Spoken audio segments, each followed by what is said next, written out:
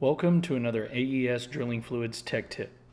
We're going to address basic drilling fluids concepts in hopes that we can tackle far more complex problems in the future.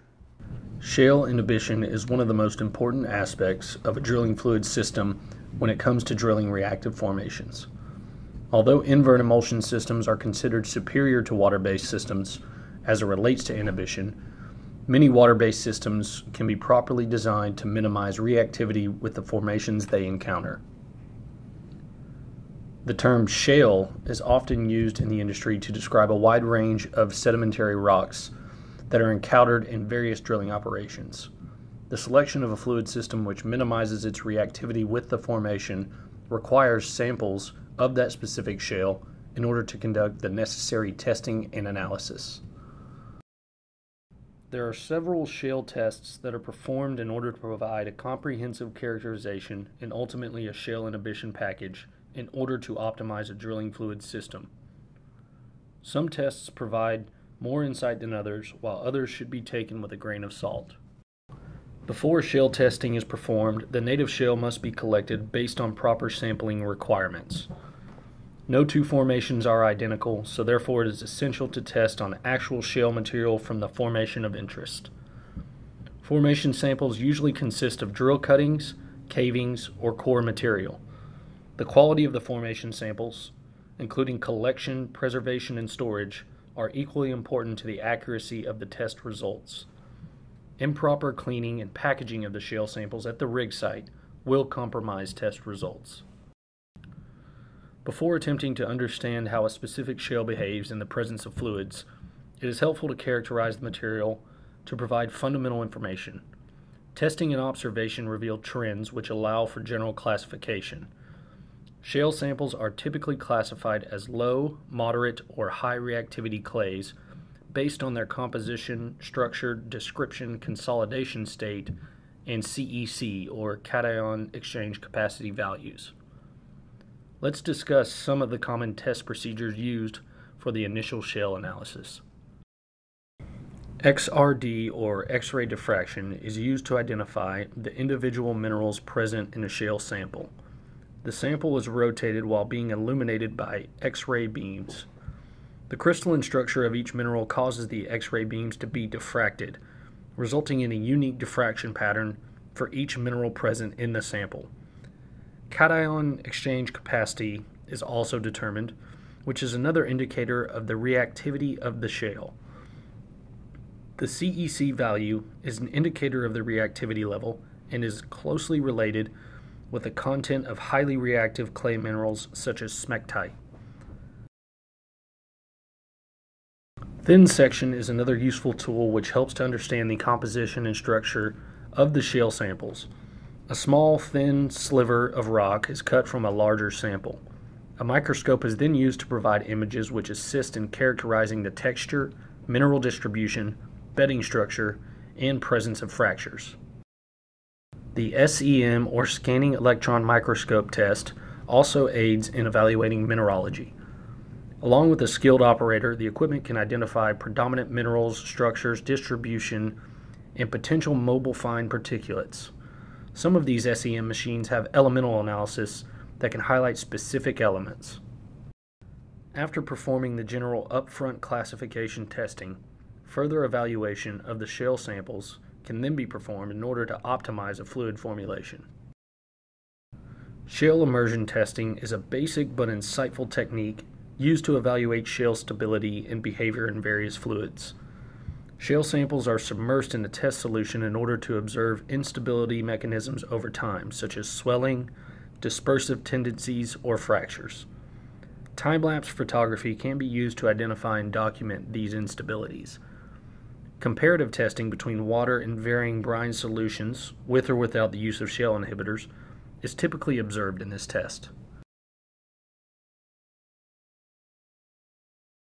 Shale dispersion testing measures the likelihood or degree to which shale cuttings will break down and remain in solution when interacting with the drilling fluid.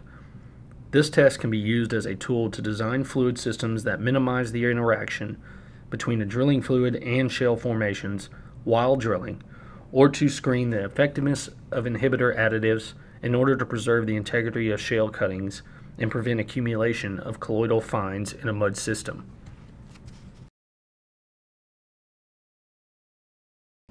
Shale cuttings are screened, dried, and weighed before being placed into a test solution.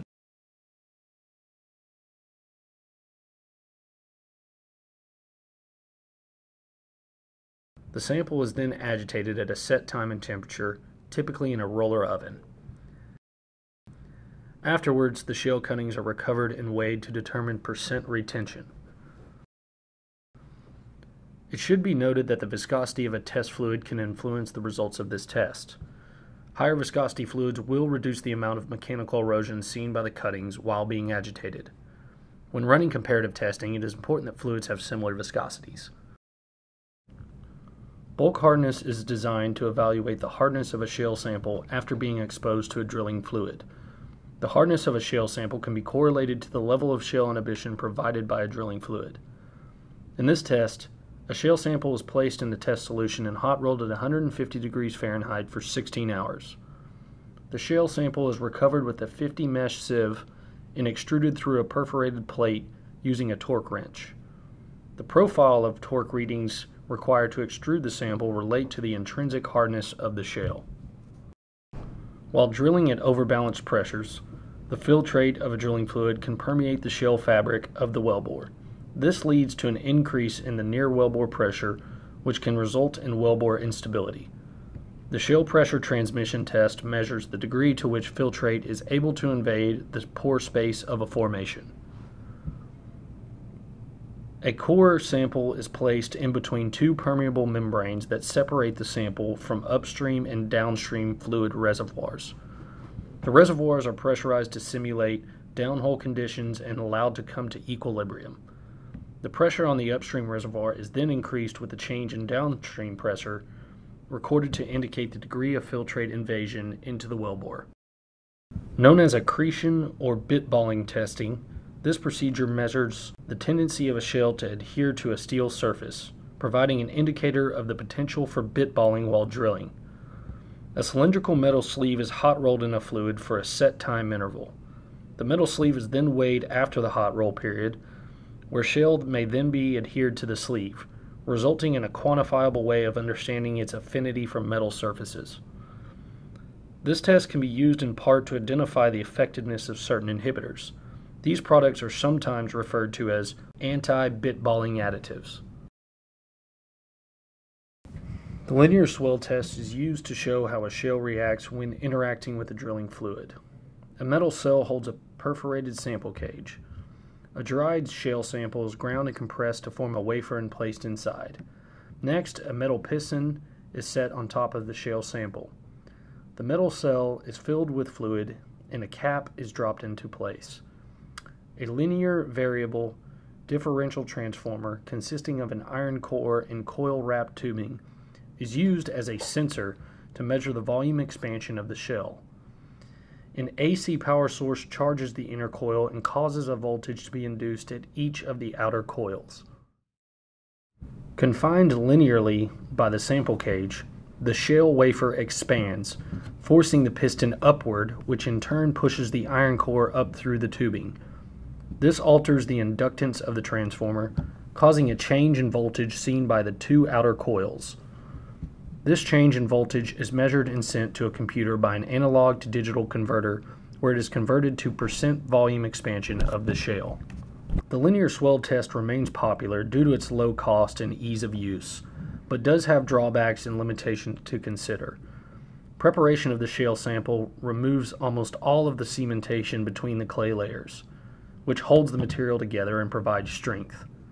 In addition, air pockets can become trapped inside the shale when preparing a sample wafer to be tested.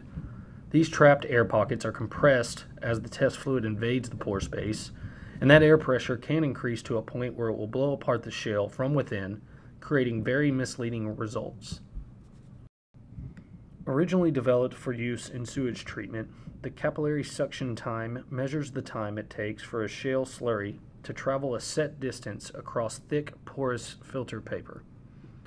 Like the linear swell meter, its popularity in shale testing is due to its low cost and ease of use, but the validity of the results from this test are questionable in their translation to shale reactivity.